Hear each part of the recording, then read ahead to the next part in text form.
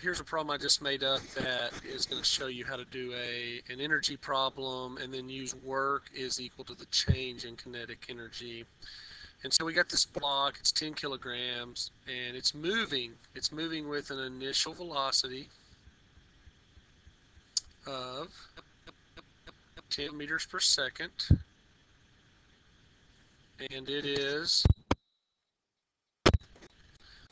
height 5 meters above this level area here.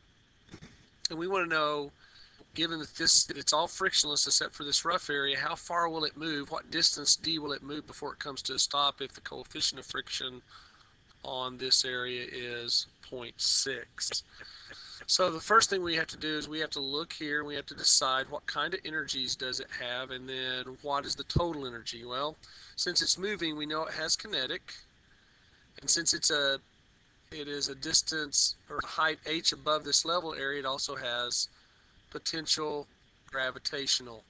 So what we have to do is figure out what those numbers are. So it's 1/2 mv squared plus mgh is going to equal the total energy, and that total energy will never change.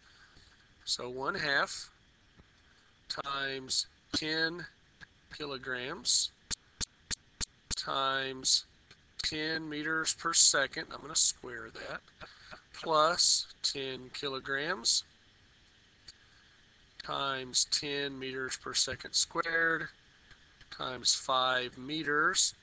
And when I add all those together, I'm going to get, whoops, didn't mean to do that. So if I multiply these together, I end up getting 500 joules. If I add these together, I end up getting 500 joules for the potential. The total energy is 1,000 joules. All right.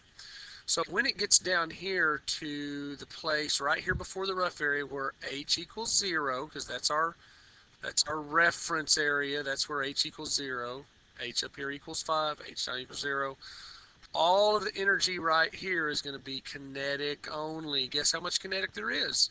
1,000 joules. I don't have to do any calculations. Whatever the total energy is, that's what the kinetic energy will be there. Now, that is my initial kinetic energy. My final kinetic energy is going to be 0 because friction is going to do work and take all of the energy away. So how we do that is we write down the equation, work equals change in kinetic energy.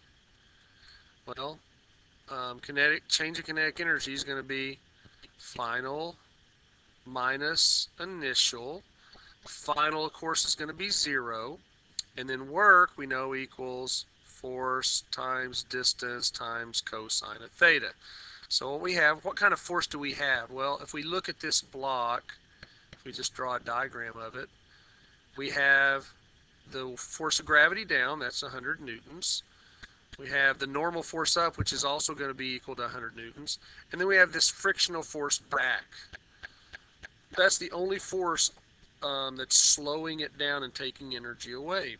So this force actually is a frictional force times distance d, I don't know, and then times cosine of 180 is what it's going to be, is because it's moving to the right but friction's to the left, equals negative ki. Since to the right is positive, this frictional force is going to be negative. So how do I find the frictional force? I can find it. It's mu times the normal force, which is going to be 0.6 times 100 newtons, and that's going to be 60 newtons. All right, so let's plug our numbers in. 60 newtons, which is negative, times my unknown d, don't know that, cosine of 180 degrees, and actually, here's the deal. I don't need to include this negative if I include 180. The 180 just makes that negative. So I can either tell myself friction's negative, or I can just put the number in and then do cosine of 180. You can do both though, because then it cancels out the negative on the left, which we want to cancel out the negative over here. This is going to equal 1,000 joules because we know that was the initial kinetic energy from the conservation energy.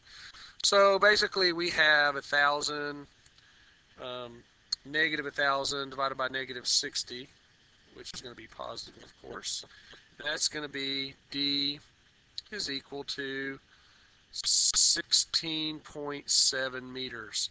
So that's how far that block would move if friction was that big and it had that much energy, because friction would have to take away 1,000 joules of energy. And so it's 60 times D times cosine 180.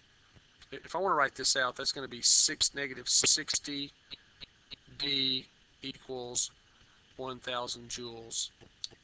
Hold on. Negative 1,000 joules. Divide both sides by negative 60 and you get D equal to 16.7. And that's how you do a work kinetic energy problem.